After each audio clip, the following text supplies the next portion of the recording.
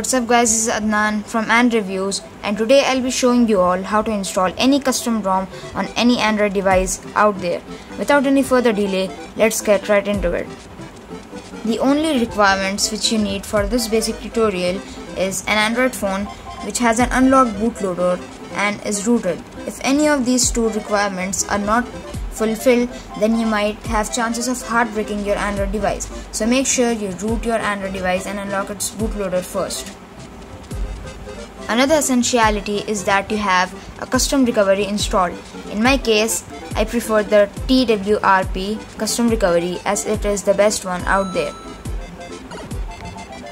Without any further delay, let's get right into the process and how to install a custom ROM on any Android device out there. The very first thing you need to do is power down your Android device. Here we go. It's just to tap and hold and tap on power off.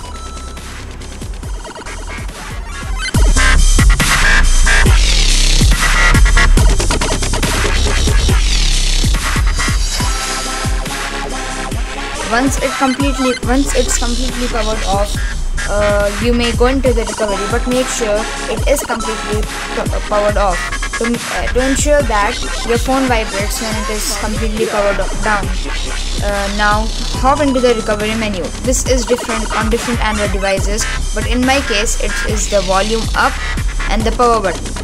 So let us try this. Hold it for about 5 to 6 seconds until the boot logo shows up.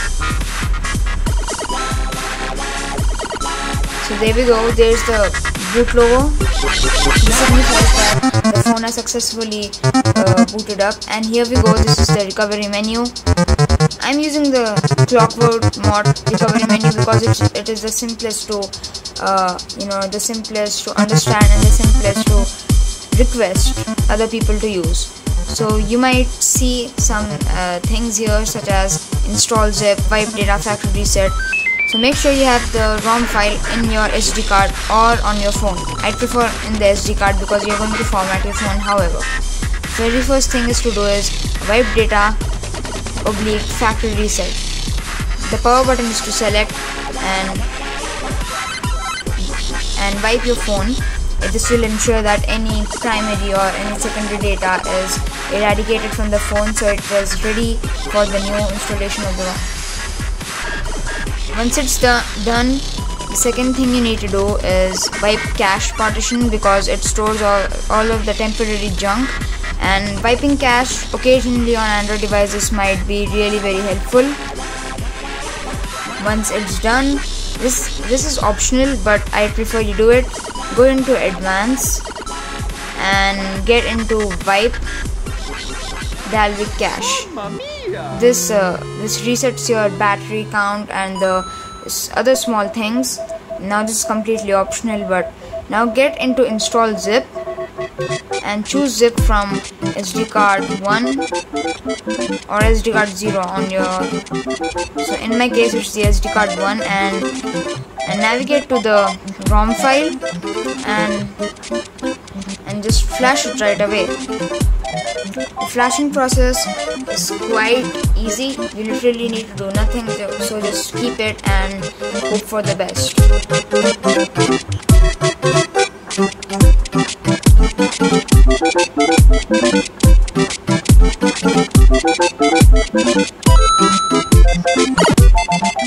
The screen which you see here is the ROM installation progress. Let me zoom into that.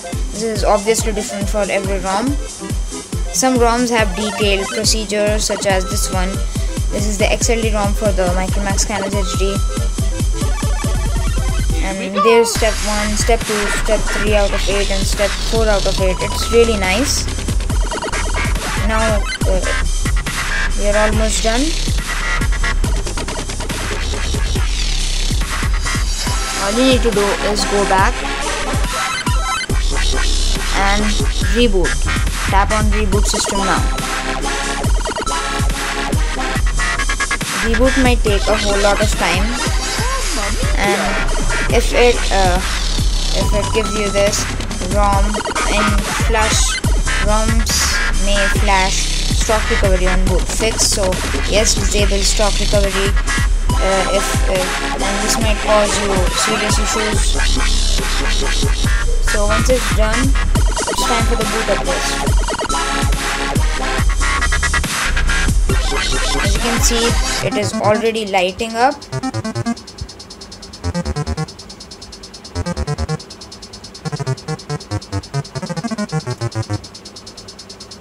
The first boot might take a lot of time. So once it's booted up,